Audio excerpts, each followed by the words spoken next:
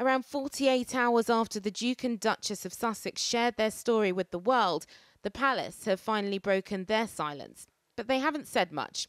3 short sentences released this evening from the Queen. In the statement, they say, the family is saddened to learn how challenging the last few years have been for Harry and Meghan. The issues raised, particularly of race, are concerning and will be addressed by the family privately. They go on to say, Harry, Meghan and Archie will always be much loved family members. The royals kept up appearances this morning, Prince Charles visiting a vaccination centre in North London, one that's set up to encourage people from diverse backgrounds to get a COVID jab. Ahead of time, we were told by the pastor at the gate that no one would be talking about Harry and Meghan. While Prince Charles was leaving, one reporter tried. Sir, can I ask, what did you think of the interview? No answer.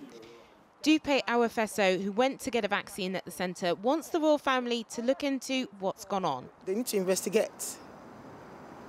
They need to, at least, to be able to, whoever said that was unfair on Meghan, very, very unfair. But we need to know who did. And whoever has done that, it should be able to face whatever is going to happen to the person. It should be very tough.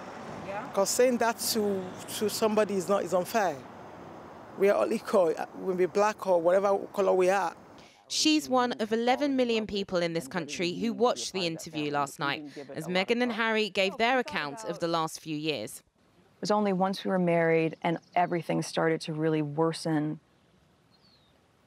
that I came to understand that not only was I not being protected, but that they were willing to lie to protect other members of the family, but they weren't willing to tell the truth to protect me and my husband.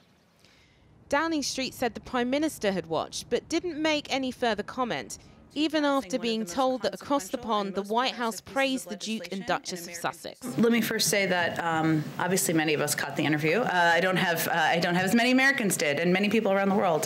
For anyone to come forward and speak about their own struggles with mental health and tell their own personal story, that takes courage. The interview is also being talked about further afield, particularly in Commonwealth countries.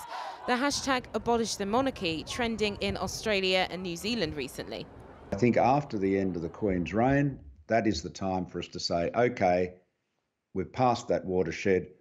Do we really want to have whoever happens to be the head of state of the King or Queen of the UK automatically our head of state? I mean, we have every other position in our constitution, and our system of government, one way or another, we get to choose.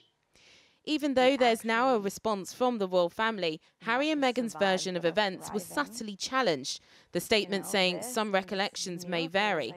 There will be private conversations about race and mental health going on now inside the monarchy, but this seems to have ignited many chats about these issues outside the palace walls too.